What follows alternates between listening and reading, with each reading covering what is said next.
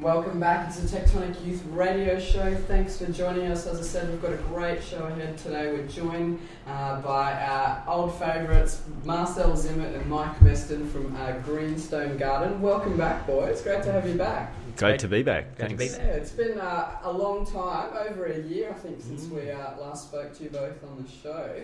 So what's been happening in this past year? Yeah, I was just speaking to Mars outside the studio. It was a bit like deja vu, you know. We didn't really know where to go last year, and it just seemed like Yamcha. Just look out. Yeah.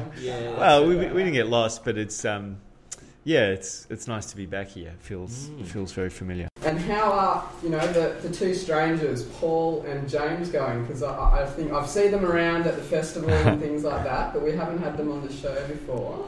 They're going well. You know, they can, when they feel up to it, they'll present themselves to the wider public.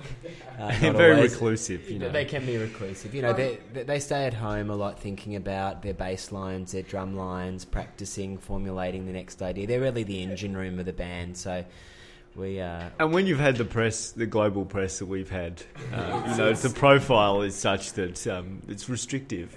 Well, look, I always think of them kind of as the Adam Clayton and Larry Mullen Jr. of the Darwin music industry, sort of, the quiet achievers.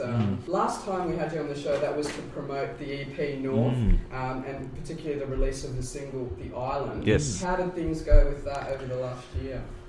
That's good. We did a bit of a tour to all parts of Australia almost. We went to Melbs and WA and Tassie even. It was received. We were really happy with the reception.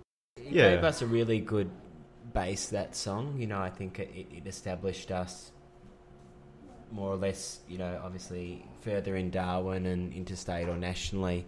I think the song, gave us that platform, and particularly through the likes of Triple J and Unearth, getting that airplay was and recognition, and it has given us a springboard for now, and carried us through to this year, and it set the framework for the new recordings we did earlier in the year, of which we'll soon hear of. Absolutely. And the new work. So, I think it also helped us define how we wanted to sound too, and so it made being in the studio a little bit easier, because I think when we were in last year recording North and the Island, still very much we didn't really know what kind of band we wanted to be, but this time round I think we were much more comfortable with the sounds